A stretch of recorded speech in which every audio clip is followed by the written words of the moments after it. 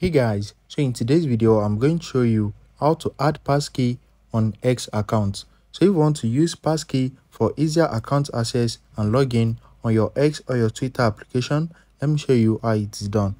The first thing is open up your X app and you need to click on the profile icon at the top left corner. Once you click on it, click on settings and support. Under settings and support, click on settings and privacy. Right here in settings and privacy, click on security and account access. Once you click on it, click on security. Right here under security, scroll down and you're going to see the option for passkey. So turn it on and you need to enter your account password. Once you enter your account password, click on confirm and you need to click on create passkey. Once you click on it, click on continue and you need to verify your Face ID. Once you are done, passkey will be added to your account.